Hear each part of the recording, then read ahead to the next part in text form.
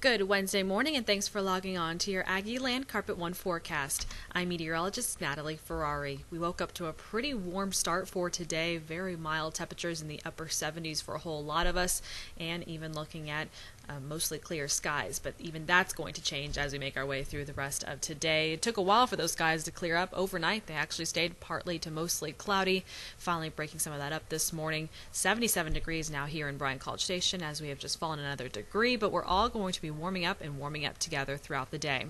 Also, winds picking up a bit of a breeze today out of the south, anywhere from 10 to 15 miles per hour, gusting at 20 miles per hour at times. So what that means is a whole lot of warm, muggy air out of the Gulf of Mexico continuing to surge in from the south, and that will also help to increase our rain chances, combining that with a large upper level system off to the north and northwest of us that's outflowing a cold front our direction. Now, don't get caught up on the word cold. If anything, we're just really going to see pretty decent rain chances thanks to these systems and this potential over the next couple of days really picking on up. Now, for today, calling for a 40% chance here on our pinpoint forecast for some scattered showers and maybe even a few isolated thunderstorms, some of which could bring quite a few rumbles of thunder and heavy downpours, and we'll have to watch out for gusty winds as well. These rain chances are not only going to linger on through the afternoon time, but even now into the evening hours. So this is something we'll have to watch all throughout your Wednesday.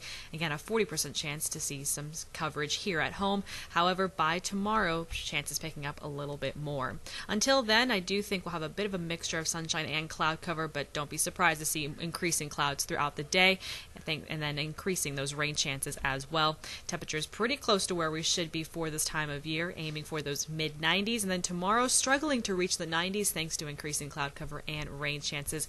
Coverage only getting better between today and into tomorrow. However, as we make our way towards the end of the week and into the weekend, temperatures quickly rebounding back into those upper 90s and rain chances taking a little bit of a break. So of course, between now and then, we'll be here in the Weather Center to keep you updated on any showers and even thunderstorm activity that does pop up between the next 24 to 48 hours.